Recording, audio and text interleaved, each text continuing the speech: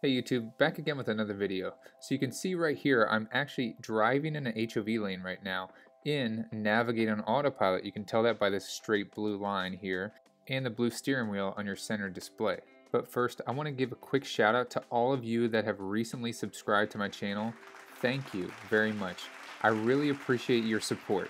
Okay, let's go into the navigation settings and turn off Use HOV Lanes and see what happens. So I'm just going to tap that button. And you can see that the car instantly initiates a lane change to get out of the HOV lane. In this instance, it would be a move to the right lane. So let's watch that lane change here. Very smooth lane changes with this current version I'm running right here on my Model 3. No complaints whatsoever. Okay, so Navigate on Autopilot can successfully take us out of the HOV lane, but can we go back into the HOV lane if the car needs to pass somebody? So let's speed up the video here until we get to a point where traffic starts to slow down a little bit. This is going to give us the opportunity to see if Navigate on Autopilot will use the HOV lane once the setting is turned back on. Okay, so we've gotten to a point where the car is slowing down because of traffic in front of us. I want you to notice here that the car is not going into the left lane and not trying to make a lane change, even though our max speed is higher than the current speed that we're traveling. So let's go back into the settings and turn on Used HOV Lanes and see what happens. So immediately, as soon as I turn it on, the car is trying to get into that left lane to pass the slower car in front of us. Now what's interesting here is, so the car is very conservative on these lane changes.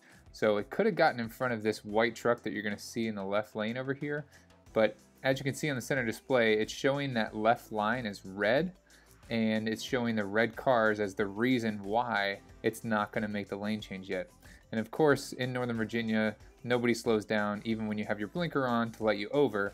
That's probably the case in most cities around the US. So we wait for this other car, and as soon as this car passes here, then the autopilot recognizes that the lane is clear and takes the lane change. If you notice here, the car is trying to get back over because our exit's coming up.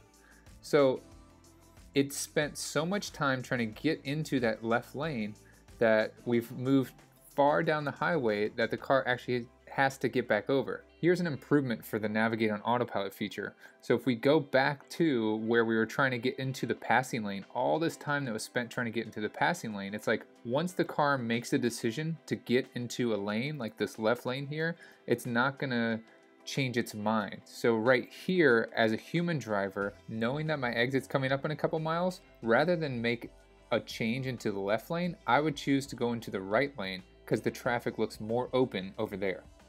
We can get more understanding about how the autopilot system is thinking when we see this message pop up, upcoming lane change. And there actually is a gray line in the lane that it wants to move into.